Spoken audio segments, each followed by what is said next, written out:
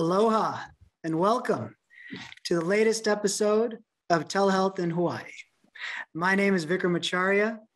I'm the Chief Executive Officer of Cloudwell Health, Hawaii's only all-physician founded telemedicine healthcare delivery organization. This month is Kidney Awareness Month. And to learn more about our kidneys, to learn more about kidney awareness, is a nephrologist, a kidney doctor, Dr. Arie Ganz. Dr. Ganz, how are you today? Good. Thank you. Hi, everybody. And thanks so much for having me today. Thanks for the invite, especially in this special month about the kidneys. Yeah. Thank you. Thank you for being on the show, Dr. Ganz. We appreciate your time. To get things started, so you're a practicing kidney doctor in Hawaii. Tell me a little bit about your background, where you're from, and what brought you to Hawaii. Oh, for sure.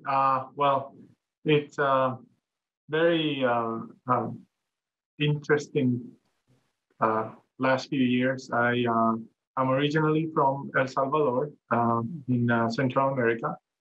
I went to do my residency and fellowship in New York State, different programs over there. So I lived there for about almost 8 years. And when I finished my training, I was looking at a few options. And thank God, to be honest, we came to Hawaii, and it's been great so far. I mean, the weather is amazing. It's I'm sure you know that already, and it's just so much like home. Very family oriented. The weather, everything is great. Actually, so very happy to be here. Now you're a nephrologist, so you specialize in taking care of people's kidneys, and it being Kidney Awareness Month. Can you talk to me a little bit about the role of the nephrologist in managing the kidneys, what they do, how they work with other doctors to make sure someone is as healthy as possible? For sure. So we'll love it. So basically, kidneys, starting from the beginning, will be basically, we have two of them, and their main job is to clean our blood.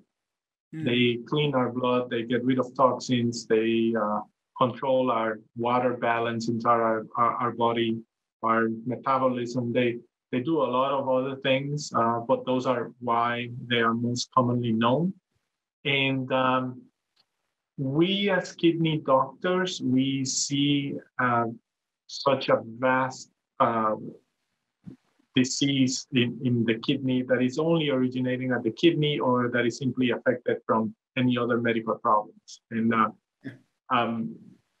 kidneys, they're very strong, but I want to say very sensitive to major changes of our organism. And it just unfortunately so happens that when there's a lot of other problems going on that maybe are not originated at the kidney can get hurt.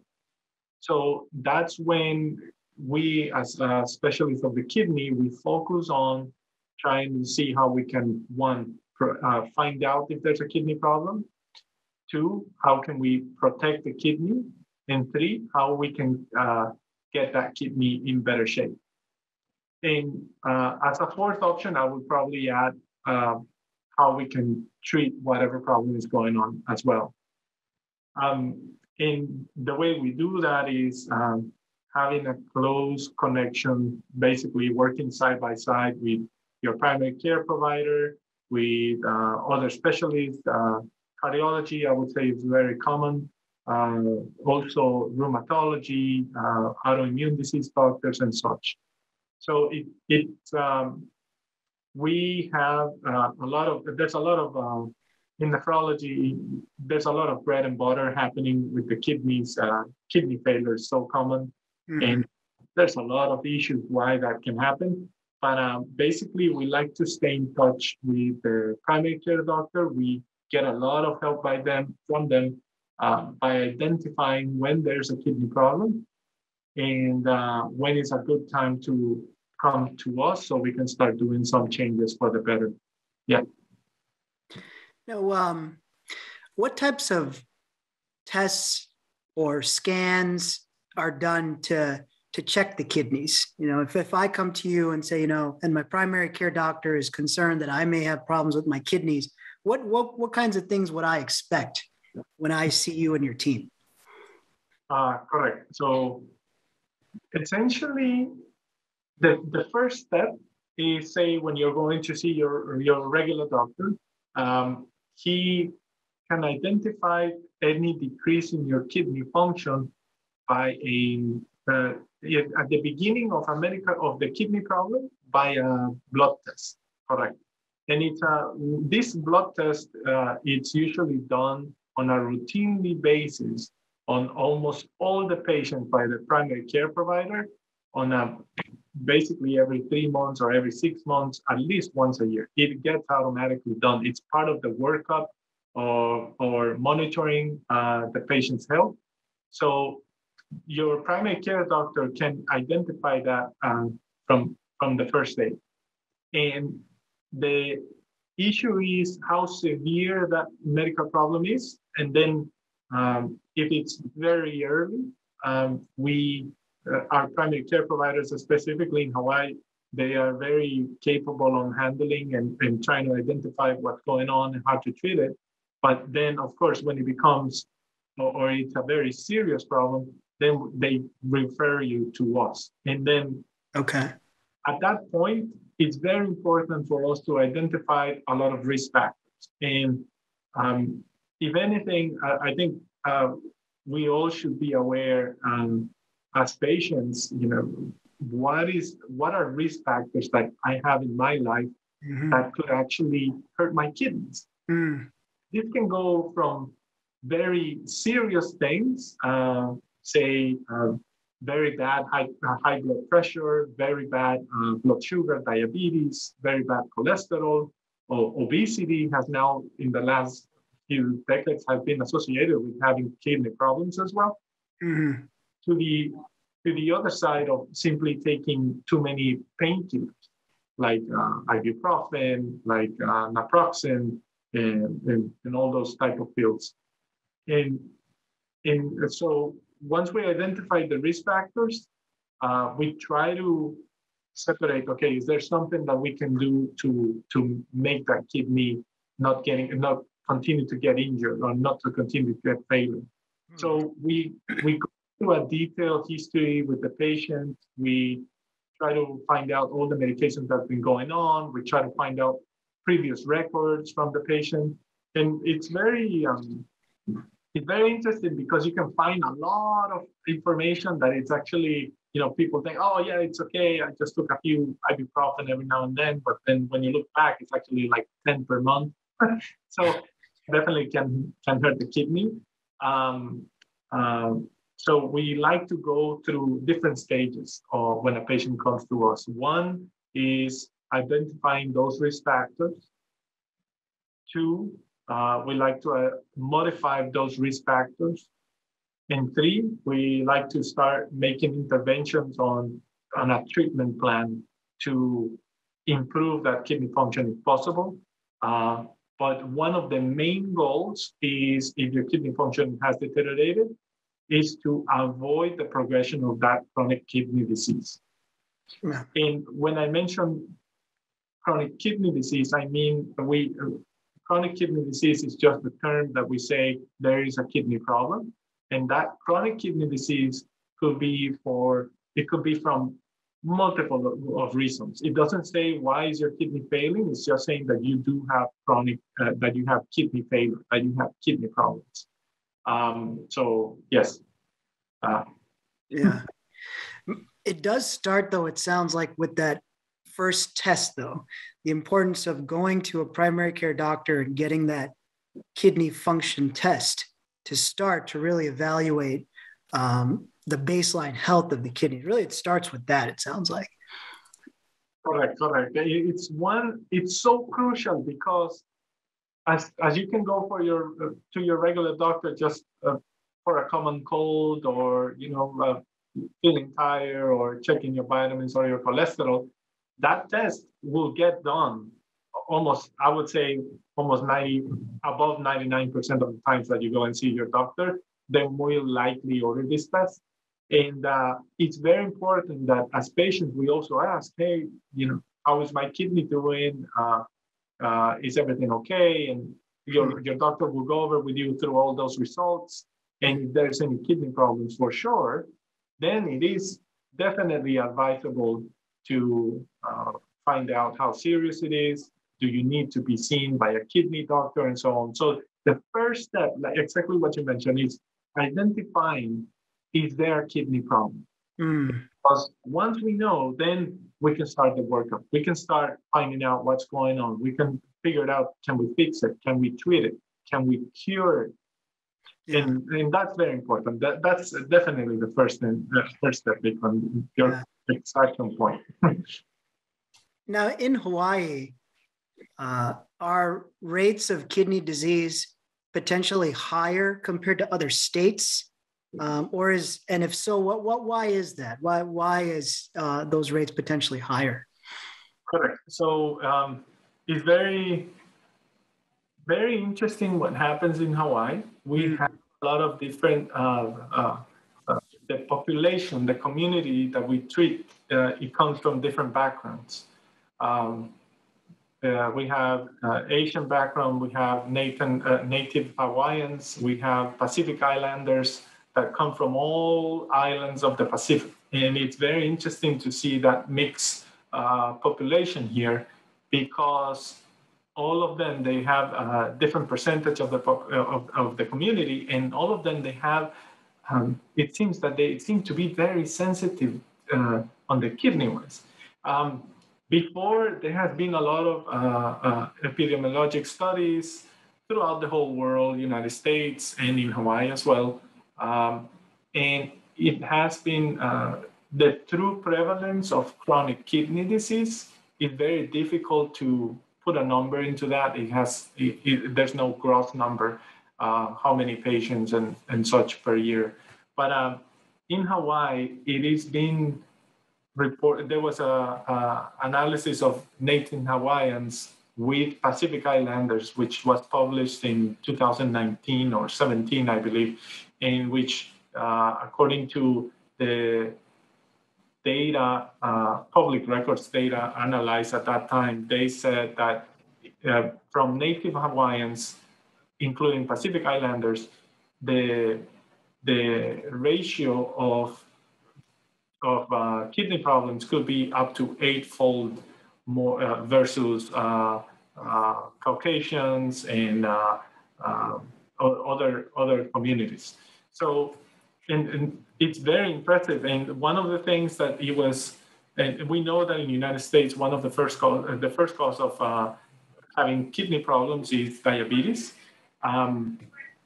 It seems that diabetes, the prevalence and incidence in Hawaii, is very high.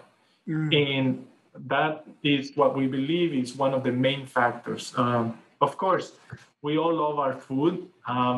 Food in the island, it's amazing, and it has something to do with our dietary habits as well, our predispositions of these medical problems, which it seems to be more sensitive on native Hawaiians and Pacific Islanders as well.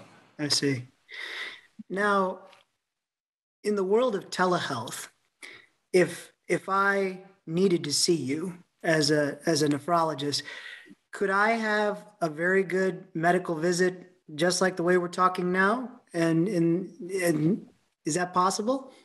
It's a great question, especially through COVID times. And we found out in our office that we had to provide and obviously continue to provide kidney care to our patients here in Hawaii.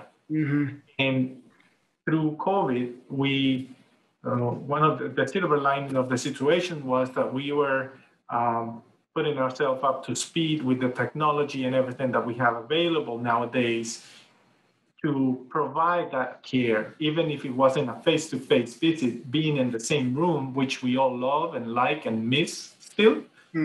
Office was able to run on almost above 95% of all of our visits were run through telemedicine. Excellent. Wow.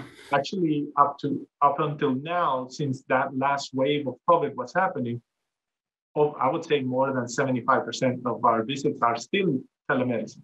And one of the greatest impacts in telemedicine was that patients could be, there's some parts of Hawaii that are very remote and access is very limited from other islands. Sometimes people used to travel just to Oahu, just to have a sit down with us. Although we enjoy sitting with people and just talking about it and finding out face to face what's going on, you build more rapport. I feel that we still have the capability of building up a relationship.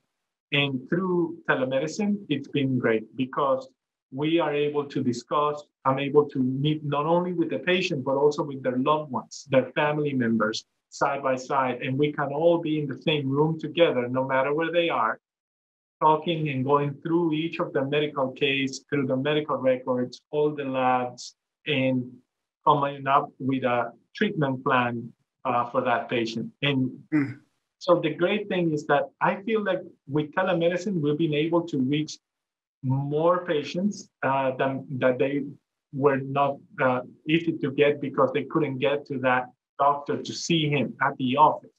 No, with telemedicine now, we can have that access. And it's just a matter of connecting through your phone, through your tablet, through the computer.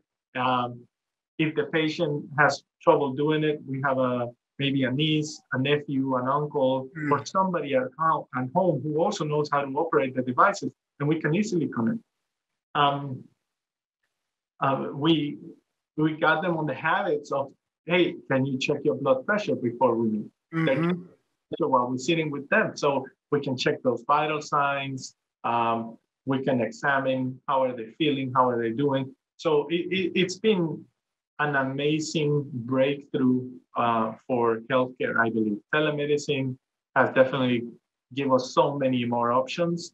Yeah. And I think it's something that for sure is here to stay. So it's been good. So our office is on full swing, able to tailor the patient needs. If it is a inpatient face-to-face visit, we also have those patients that come in and we see them. And we also are completely ready to do a lot of telemedicine at the office as well. So yes. That's wonderful that you're able to provide care so seamlessly between an in-person setting, the traditional setting, but also the virtual setting. Because I would think that if I were able to get my labs drawn before the visit and those labs results are sent to you, then you will know all that when you see me, and it just makes it for a very productive visit. Correct. It makes it very effective, to be honest, very effective. We can share educational links with the patients through the chat box when we're doing telemedicine. I can actually share my screen, show them the graph, how their kidney function is doing, up or down, or what it is that we can show. We can show them their chart, all their labs, not only by me talking to them about it, but I can actually show them. So it's very nice, very useful. Now, if I wanted to make my kidneys healthier, what are some steps that I can take right now to make my kidneys healthier? Great question. So definitely there's a lot of things that we can do. And everything starts with us individually. Yeah. And what I mean by that is having that simply heading us on a better health. And what we focus is, what I tell my patients is definitely, if you have to know yourself, your medical problems. Yeah, you may not have any medical problems. You may have high blood pressure, cholesterol, or whatever that is, but there's a few things that you can do. One of the most common things, and I keep mentioning this because it's very, very common. Over 15, 20 million of people in the United States, they even more, I would dare to say, they use pain medications. And it's really an issue because I have seen so many types of kidney failure by simply taking too many painkillers. And that is something that whatever medication you take, even if it's over the counter, you should be aware to not to do the excess. If there's something that is bothering you too much, definitely you should touch base with your doctor, ask them, hey, is this medication safe and okay for me to take regarding my kidneys?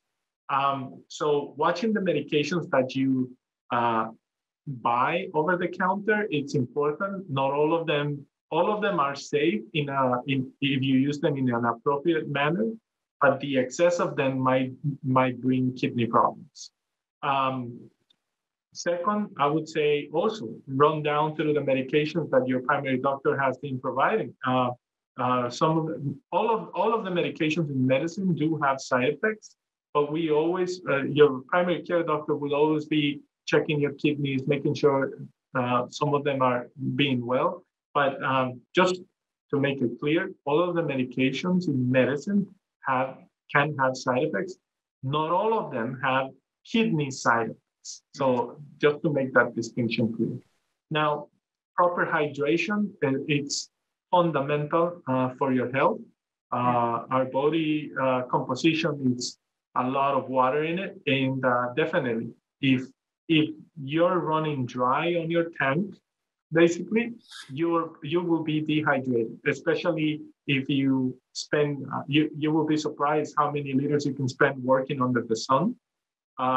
I have a lot of elderly patients who love to do their gardening outside, especially when the sun is hitting so strong. Make sure you're drinking water. To the families, make sure you guys are giving water to your elder and the family, making sure they're drinking enough water. How much water you should drink? Well, it really depends to the body size and so on. But as a general rule, you could say at least drinking about 32, probably even more, like maybe 45 to 55 ounces per day. It's a good amount of liquid. So hydration, very important to keep your kidneys healthy. Verify that the medications that you're taking are not causing any damage or could cause any damage. 3, I would say how to keep your kidneys healthy. Know your problems. If you have high blood pressure, slow down on salty food. You know that low salt diet not only will help the blood pressure, but it also will help to preserve your kidneys from getting any damage if blood pressure goes higher. Number 4, this has not been a solid proof, but there's been signals that high sugar content drinks may be an issue also with kidney failure. Also, lose weight. I say this, so the kidneys are like the ones who do the cleaning in our house. Yeah. They clean our whole body. So the bigger the body, the more cleaning they have to do. So if we lose weight, it does help. So I like that analogy. That's a good yeah. That's good. So yeah, so there's at least I would say staying well hydrated, watching your diet, including a lot of vegetables. It's very fundamental. That has also signaled to try to preserve kidney function on patients who have chronic kidney disease, and avoid certain medications that could cause the problems as well. Then, very important, make sure you have your regular checkups with your primary care doctor who can detect any early signs of kidney problems. Yeah. It's funny, today is Doctor's Day, and I want to thank you. Happy Doctor's Day. You know, it's very hard to be a physician every day, and especially through the COVID-19 pandemic and the challenges on our healthcare system and our providers. This must have been very challenging for you and your team. And but it sounds like with telemedicine, it made it much more seamless, much easier for you to still talk to your patients. And it really does sound like telemedicine is pretty much the same as a regular visit. It's very effective. We get patients get to access care that they need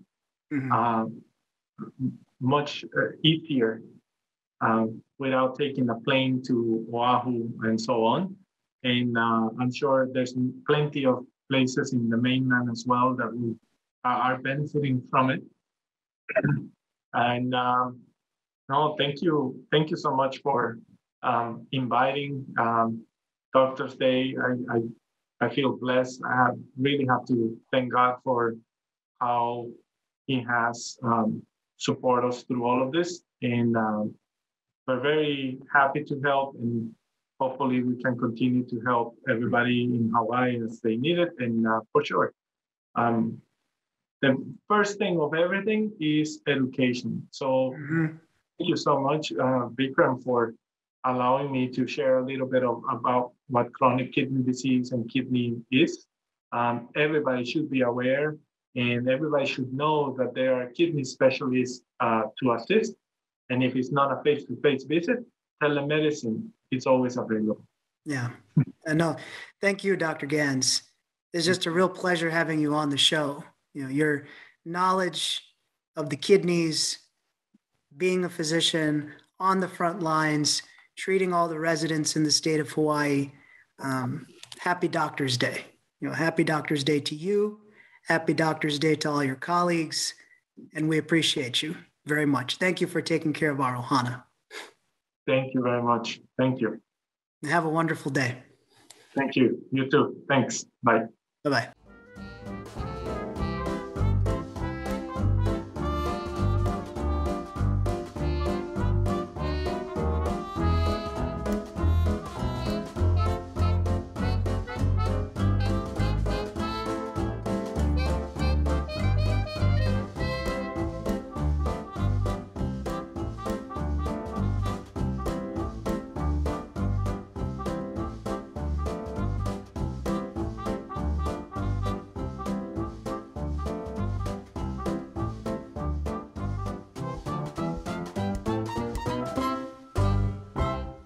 Thank you so much for watching ThinkTech Hawaii. If you like what we do, please like us and click the subscribe button on YouTube and the follow button on Vimeo. You can also follow us on Facebook, Instagram, Twitter, and LinkedIn, and donate to us at thinktechhawaii.com. Mahalo.